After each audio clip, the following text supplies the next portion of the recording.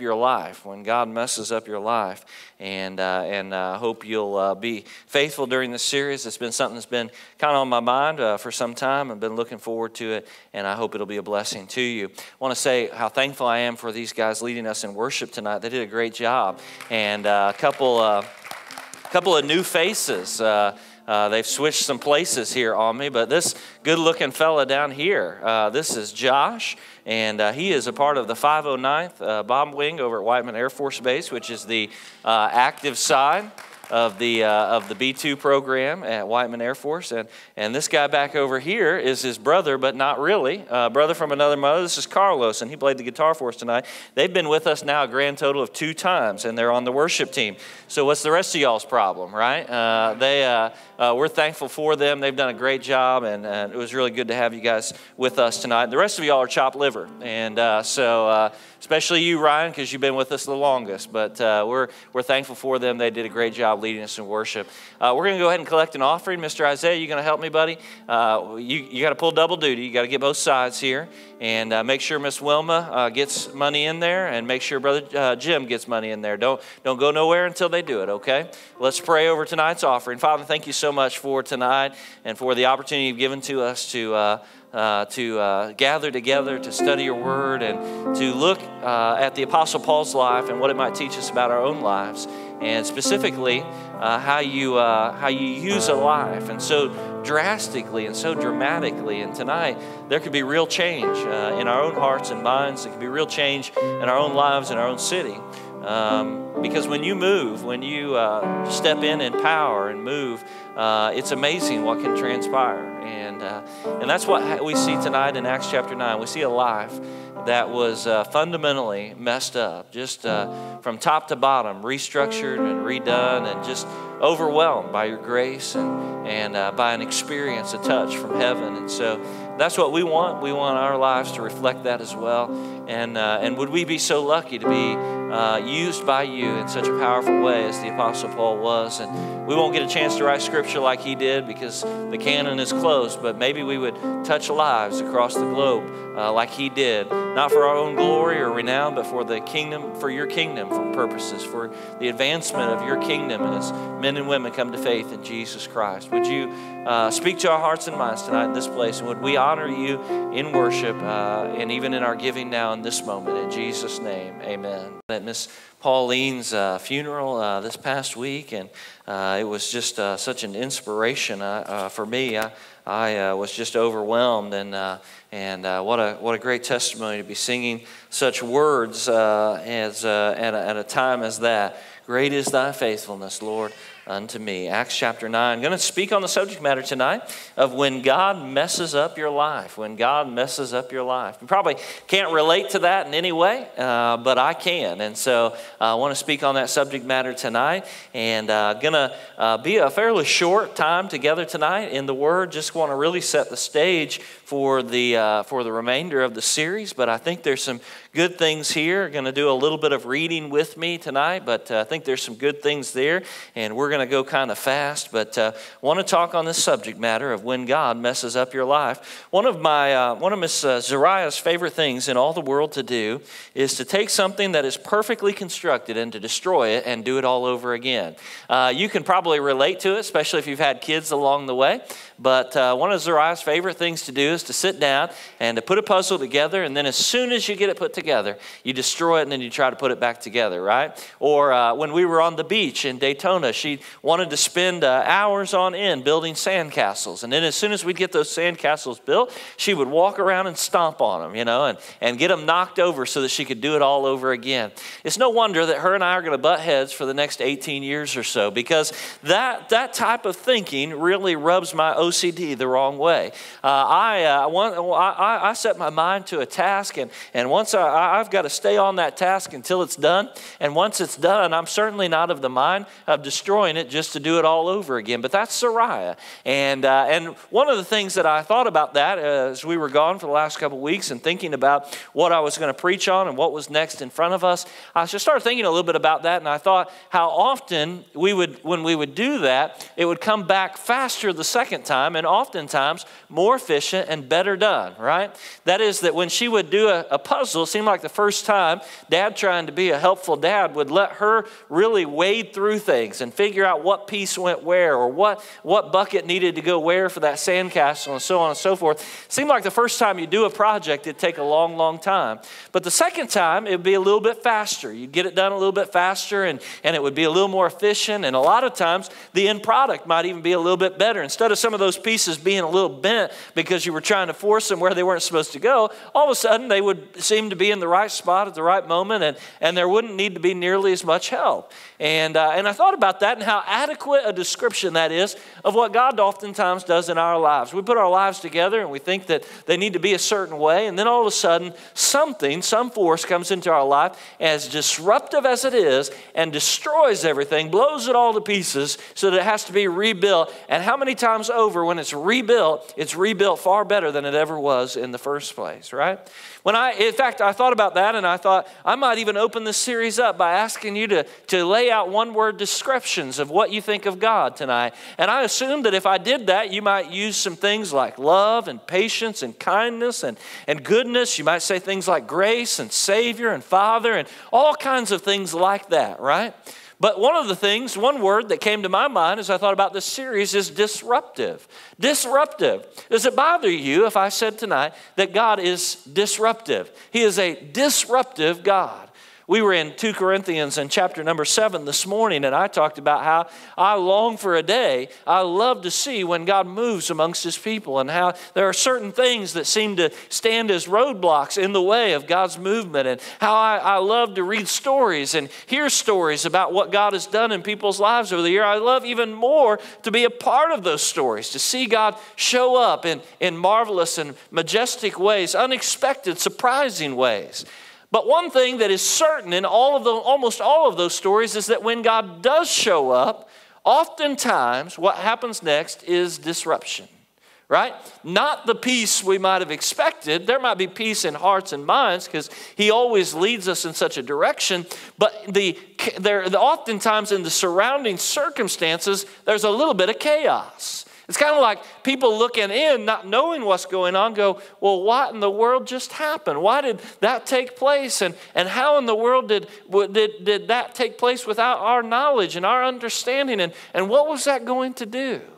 In fact, Pastor Tim gave me liberty tonight to share with you guys some information that we're going to be talking about over the next couple of months. And we've been praying about some needs here at our church. And, it seems like I was telling Dr. Loggins, I got back from vacation, and I guess the first thing that happened was Pauline's funeral, and he'd had an opportunity to speak with some of the founding members and just really survey and hear maybe for a fresh time again where the church has been and how we got to where we're at. And Dr. Loggins and I were standing out in the parking lot, and he said, you have really, really, really been used by the Lord in this place. And really, it's just amazing what has happened in your pastorate here. And we were talking about that, and I said to him, I said, Doc, I appreciate that, and I'm thankful for that, and to God be the glory if that's the case. But the reality is, when I got back from vacation, I was almost disheartened because I was reminded again of how great the work is that's still out in front of us. Like, we haven't gotten anywhere yet. There's so much more work to be done. There's a city full of lost people that still need somebody to go to them and draw them unto Jesus Christ. And we kind of talked about some of those things and talked through some of that. And it's been on leadership in our church's hearts and minds as we've been praying about so many needs that are in front of us. One of the greatest needs in Sedalia, Missouri right now is mental health. And the church needs to be the driving force behind that, because there's no recovery without Jesus Christ, right? And we need to be a driving force, but how do you do that? And mental health is like trying to boil the ocean. How in the world do you ever do that? It just seems like a monumental task. We've been looking for a youth associate, and there's needs there in the youth department, and the list just kind of goes on from there, right? And I was back from vacation about, I guess, just a little more than 48, 72 hours. And Pastor Tim come walking into my office on Monday afternoon after the funeral. And he said, hey, listen, you know what's going on in my life. And I've been praying about some things. And wanted to let you know that, I believe it's time for me to transition here at Cornerstone Baptist Church. And I said, well, what do you mean by that, Pastor Tim? And he said, well, I've just really been seeking the heart of the Lord on this matter, and I believe that I'm supposed to serve as a pastor in this church but not be paid for it. I said, well, glory to God, amen. I'm excited about that, right?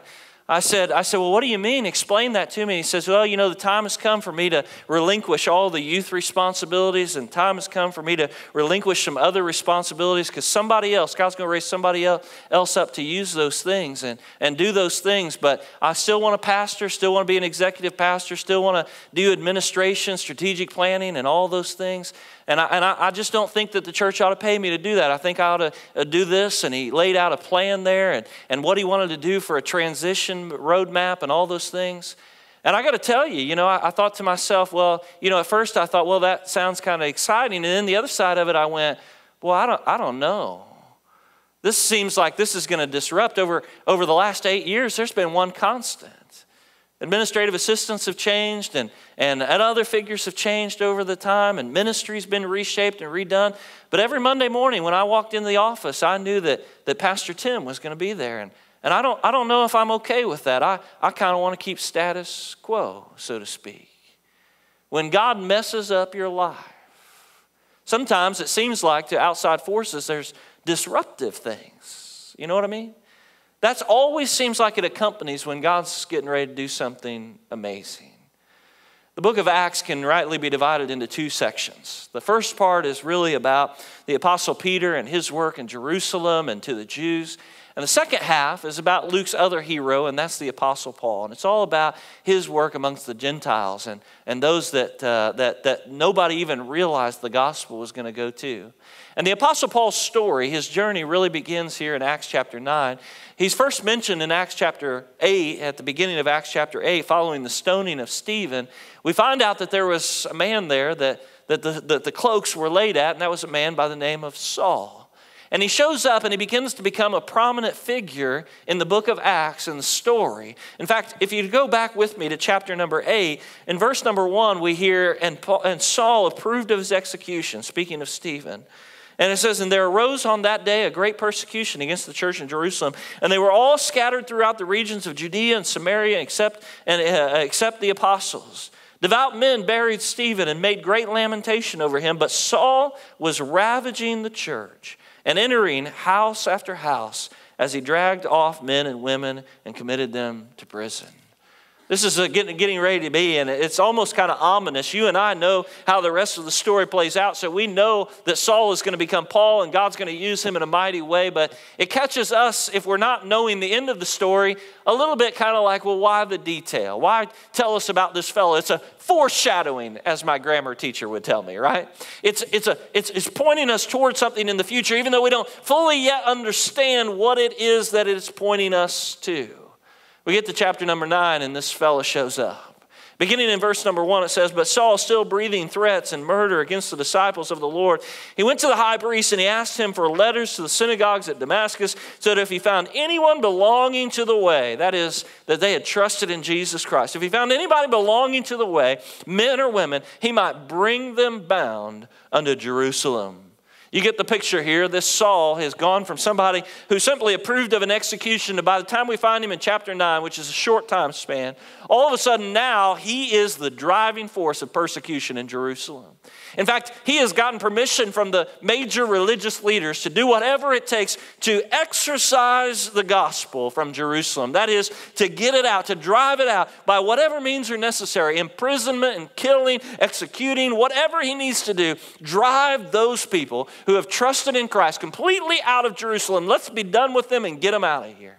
And apparently, the apostle writer tells us, or the Acts writer tells us, which we believe is Luke, he tells us that Saul is very passionate about this. He is ravaging the church. But we don't have to take Luke's word for it, because the apostle Paul writes of this time in his life in the book of Philippians in chapter number 3 to a passage that you are very familiar with. The Apostle Paul there, post his commitment to Christ, is speaking about how none of us has anything worth bragging about in all of life. And we pick up the story in verse number 4, the second half of verse number 4. He says, though I myself had reason for confidence in the flesh. In other words, if you want to brag about who you are and what you've accomplished, I believe that I alone would have good reason to brag about such things. If anyone else thinks that he has reason or confidence in the flesh, I have all the more.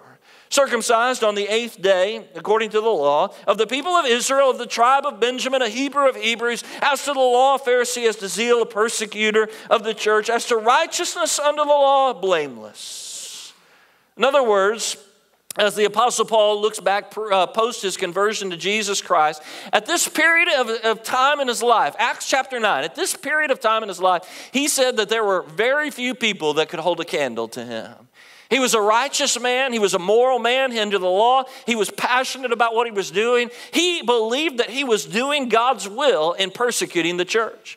He saw these people of the way, these Christians, as those who were really the disruptive force of Jerusalem. They were going to create great havoc. They were going to cause problems. Rome was probably going to come in and conquer and maybe even this time wipe Israel completely off the map because these people of the way, these gospel believers, these Christians, these little Christ, listen, they thought that they had finally found the Messiah. And Paul was there to tell them what heresy that was.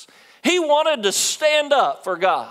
I think that's part of Paul's story that we oftentimes miss. When we look at Saul's life and his history here, we're dealing with a man who sincerely believed what he was doing.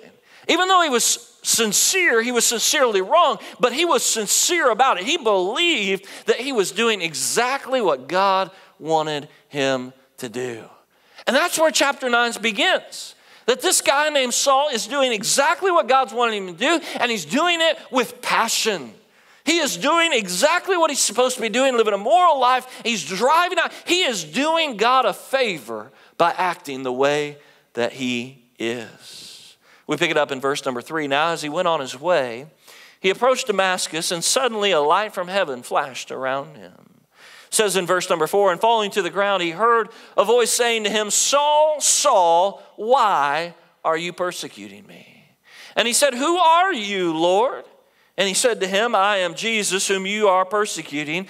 But rise and enter the city, and you will be told what you are to do. The men who were traveling with him stood speechless, hearing the voice but seeing no one. Saul rose from the ground, and although his eyes were opened, he saw nothing. So they led him by the hand, and they brought him into Damascus. And for 3 days he was without sight, and neither ate nor drank. I think it's significant there that he was this way for 3 days because it was foreshadowing that his identification with the death and resurrection of Jesus Christ as we symbolize such things in baptism. But whatever the case, God has literally knocked Saul off of his horse. He is on the way to do God's mission. He is on the way to live this moral life. He is on the way to do God a favor. He is on the way to do what God has commanded him to do, to drive out the heretics, to make sure that the purity of the Jewish theology stayed right there, right? And he is doing it well so that he is entrusted by the most elite of the religious to carry out this mission, and he's accomplishing it, doing it well, and suddenly God knocks him right off his horse. And he goes blind. He can't see anything. I wonder, it's obvious there that we could relate many, many more metaphors to that, but I wonder how many of us could relate to such type moments. Maybe we can't remember a time when God took something so drastic away from us as our vision, or took something so drastic away from us in a physical sense, but we remember a moment when it's almost as though we thought we were doing exactly what we were supposed to be doing, and all of a sudden God just knocked us off the horse, knocked us out of the way we were traveling, and stopped us right in our tracks. Verse number 10. Now there was a disciple at Damascus named Ananias. And the Lord said to him in a vision, Ananias, and he said, here I am, Lord. There's an entire sermon right there. That even in the New Testament, these disciples, these followers of Christ, and by the way, Ananias is not really well known. He's not one of the big guys, right?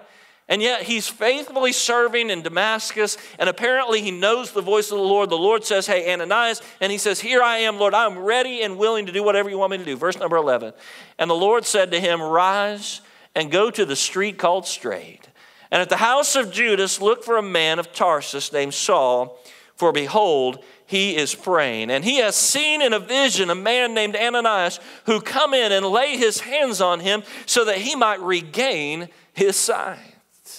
Now here's where the story takes an interesting turn, because not only is Saul's life messed up, but now Ananias' life gets messed up. Because here's a man who's faithfully serving the Lord, doing what God has called him to do. And apparently he must have been maybe even praying in this moment when God visits him. But whatever he's doing, he's meditating on the word, he's praying, whatever he's doing. And God all of a sudden speaks to him and says, Ananias, I got a job for you. He says, here I am, I'm ready to go. And he says, I want you to go find this guy named Saul. And apparently it sent chills down Ananias' spine. Saul was known to him, right? Ananias knows who the Lord sent him to. And now all of a sudden his life's about to be messed up. Because he says back to the Lord essentially, wait a second, I've heard about this fella, verse number 13. Lord, I have heard from many about this man, how much evil he has done to your saints at Jerusalem. And here he has authority from the chief priest to bind all who call upon your name. In other words, am I hearing this correctly, right? Do I need to change a channel or something? Maybe this is some big trick, right? Maybe I'm hearing a voice, and remember, this is a more superstitious society than we live in today. Maybe I'm hearing a voice, and it's not really the voice of the Lord. Doesn't God know who that person is? Ever heard or felt like the Lord called you to do something? I'm not saying necessarily in an audible voice, but something inside of you was stirred, and you're supposed to go do something, and all the while you're thinking, well, that's the dumbest thing I ever heard in my life, right? It's okay to laugh, right? We've been there, right? You think to yourself, well, I don't know if maybe God's radar has gotten skewed, right? Maybe he doesn't realize what he's asking me to do. This is probably not going to go well, right? This doesn't make any sense. And that's what Ananias essentially says in this moment. God, listen, I'm here, I'm available, I'm willing, but I don't think you know what you just asked me to do. I've heard about this fellow. Notice the intense terminology he uses about Saul. I've heard about the evil this man is doing. I mean, he didn't say this guy's a bad dude. He didn't say, hey, listen, I heard this guy was a convict. He didn't say, hey, listen, I think this guy could be a problem. He says, listen, I've heard about the evil, pure evil this guy is. And you want me to go over there and talk to him? Verse 15, but the Lord said to him, go, for he is a chosen instrument of mine, to carry my name before the Gentiles and kings and the children of Israel. For I will show him how much he must suffer for the sake of my name. Verse 17, so Ananias departed and he entered the house, and laying his hands on him, he said, Brother Saul, I want you to stop there for a moment. 2 lives have been radically messed up in just a matter of a few moments for the gospel. One is a faithful believer who's been given instructions that he thinks are just plain silly. Just doesn't make any sense at all. The other is not a believer, but he thinks that he is. He thinks he's doing what God's wanting him to do, and he thinks he's doing what God's called him to do, but he's been literally knocked off his horse, and he doesn't even have sight now. God has taken away his ability to do what he was previously doing, and only told him to go on to the next city, and that he's going to provide somebody there who's going to come lay hands on him, and with no other further instruction than that. So 2 lives have been utterly confounded and messed up. Ananias has shared with us what he's concerned about in this moment. He says to the Lord, I don't think this is a good idea. I've heard about this man. I've heard about his evil. But apparently, when God spoke back to Ananias, something shifted. You say, how do you know that? Because now, when Ananias arrives on the scene, did you notice what he called Paul? He says, Brother Saul. You don't call somebody brother who's your enemy, do you? I think that's miraculous. Brother Saul, the Lord Jesus, who appeared to you on the road by which you came, has sent me so that you may regain your sight and be filled with the Holy Spirit. Verse 18, and immediately something like scales fell from his eyes, and he regained his sight, and then he arose and was baptized, and taking food, he was strengthened. 2 lives messed up. But all of a sudden, Ananias shows us what can happen instantaneously when we just trust the voice of the Lord. Principle, application number 1 tonight is when your life gets messed up by God, the only thing you can trust in is still Him. Sometimes when our life gets messed up, when things around us seem to get a little chaotic, when we don't know how to understand or what to do with them, our natural reaction is to hop in and decide we're going to solve it, we're going to fix it, we're going to do things our way. Now, none of you would do that, but Miss Kelly does it all the time.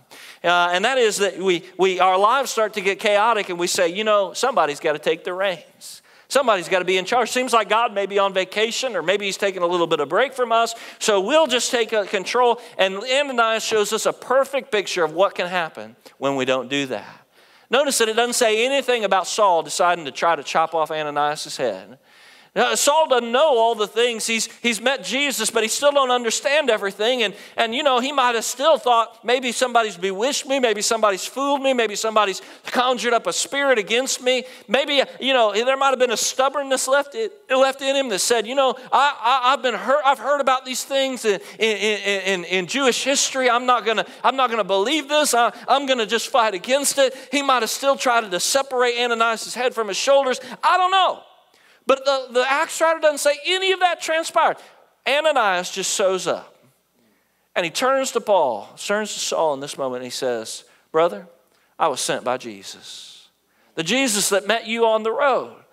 And I was sent because God's going to use you in a big, big way. And I was supposed to pray for you, lay my hands on you. And you be filled by the Holy Spirit. And as soon as he does it, instantaneously the scales fall off and his sight's restored.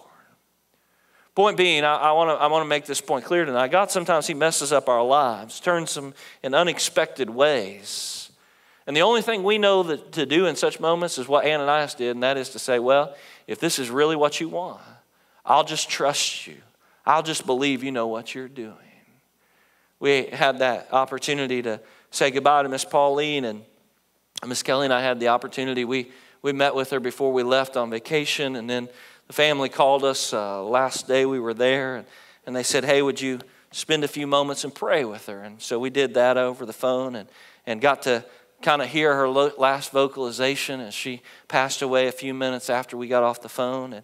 And this week we had that opportunity to celebrate what happens when a saint leaves this place, sets aside those earthly cares. And I shared in the funeral service, I'll never forget that day in April when we got the phone call that Pauline had a stroke a year ago last April. And they said, you know, we're not really sure what's going on. They've taken her to Columbia. And we thought she'd had a stroke and she'd recover from that. And we get up there and all of a sudden the doctor is there, comes in while we're sitting with the family and says, listen, I think things are a little more dire than you understand. And she's got lung cancer. Hadn't smoked a cigarette a day in her life. You got stage 4 lung cancer and it's metastasized in your brain. And if you don't do any treatment on this, you've probably got about 2 months to live. I remember just looking at Ernie and saying, Ernie, it's going to be okay. We're going to take this one step at a time, one day at a time. Listen, it's easy for somebody who's not directly going through it to say such things, isn't it? But I can remember the confidence in Ernie's eyes. And I said something along these lines. And I said, brother, I said, we've trusted God to get us to this point. We're just going to trust Him with tomorrow. And Brother Ernie said, with tears in his eyes, you bet, brother, that's all we got. That's all we got. Ananias, in this moment, he could have said when God messed up his life, listen, I'll check back in with you later. But instead what he did was he said, if this is really what you want me to do, even essentially putting his life into the hands of God and saying, if this is what you really want me to do and this means my death, okay, I'll go down this road with you. Because I want to be faithful. First thing you can do when God messes up your life is just simply put your faith and trust in Him. You know what that looks like? There's an entire sermon here as well. You know what that looks like? Well, it's easy to tell you what it looks like by telling you what it doesn't look like. It doesn't look like this. God, you're in charge. Now, here's what I'm going to do, right? God, you make the decisions from this point forward. I'll let you do this and this and this and this and this. But one thing that's not negotiable, right? One thing you can't do is you can't take this thing from me, right? Because after all, I know I can't live without that. So I know you wouldn't take it anyway, but I just thought I would mention it, right? Ananias didn't do any of that. When God messed up his life and he said, I want you to go over here and I want you to deal with this guy who's probably going to kill you.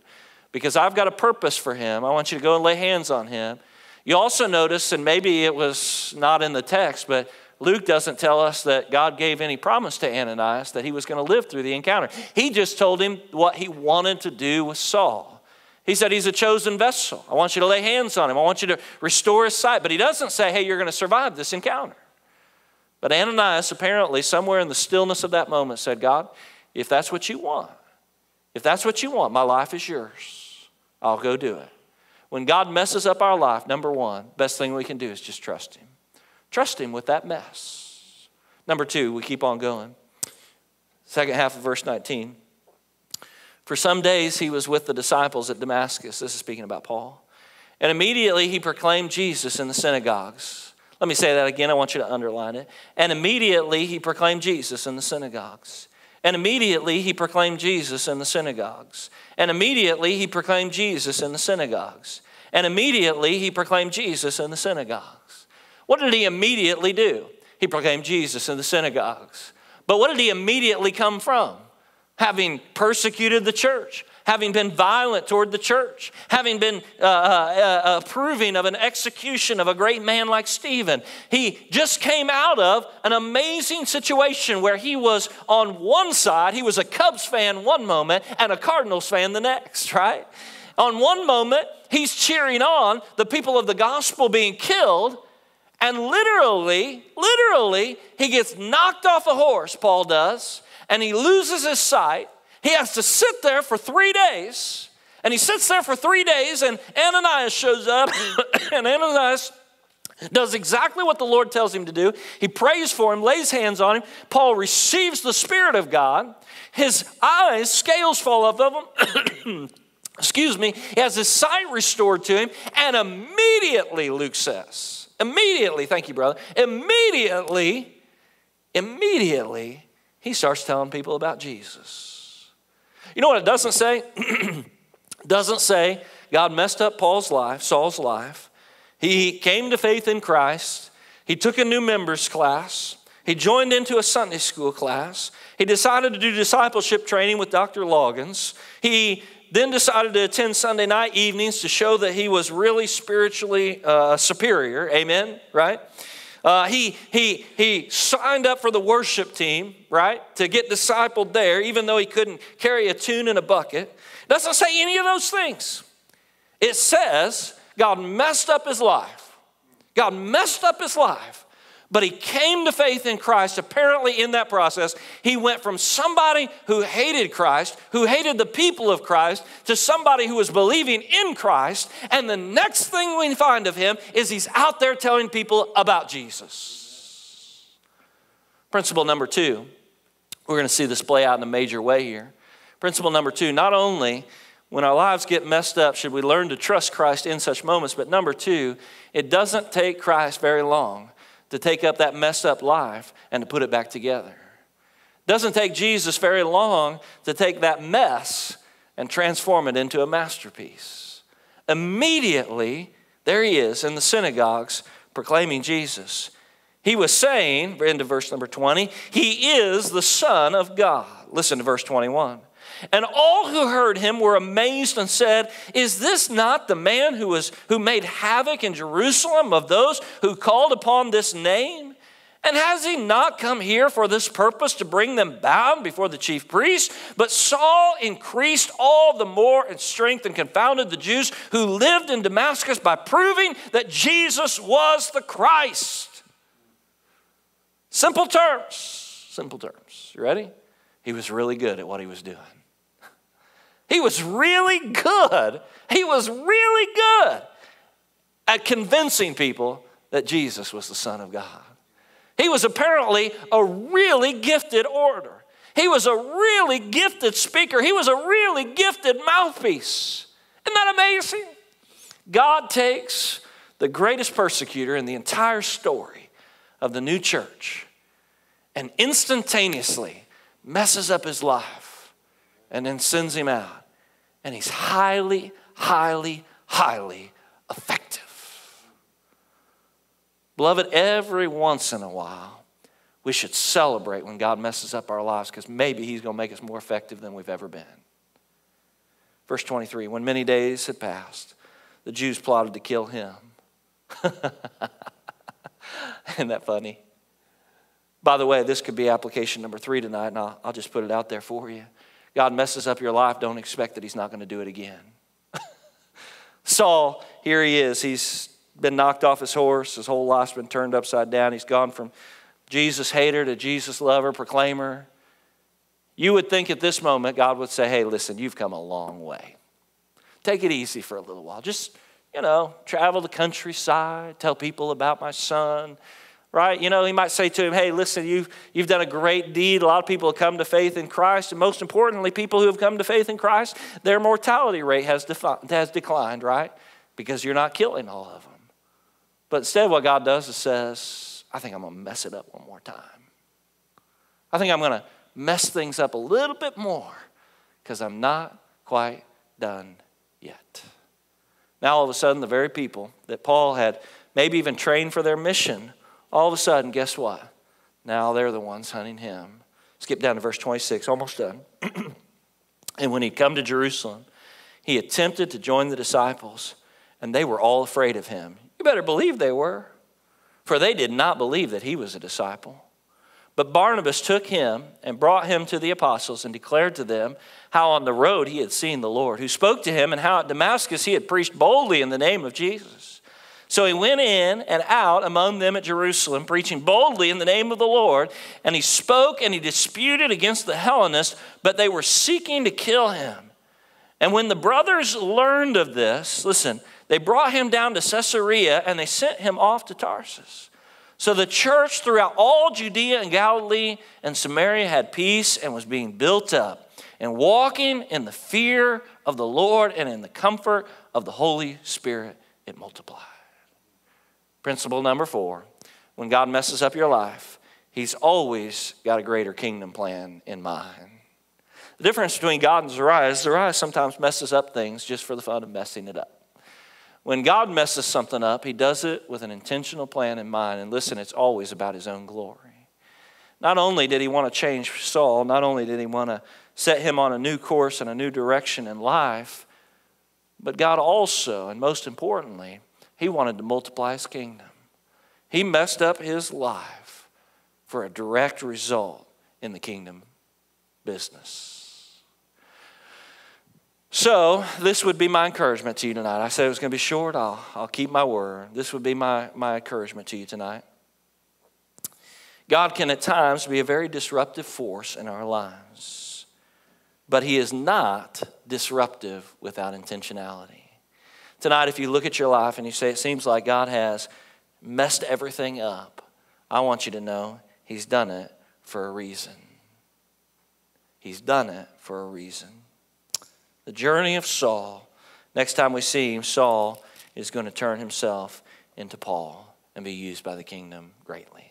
Let's have a word of prayer and we'll be dismissed. Father, thank you so much for tonight and for the opportunity you've given us to be reminded again that you intentionally work in our lives, disrupt things at times, to mess us all up, to make a mess. Father, you do so not to create havoc without intentionality, but to make us into the people you want us to be, to teach us to trust you, and to bring glory to your own self as the kingdom is multiplied and built. Here's where I'm at tonight, Father. You know this all so well. Sometimes I'm afraid of being a little messed up. Sometimes I'm afraid of what that means and what that looks like because I'm not in control.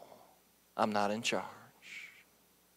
Tonight, would you impress upon my heart that I don't need to be afraid of such matters, but rather I need to embrace them because I trust you and you alone.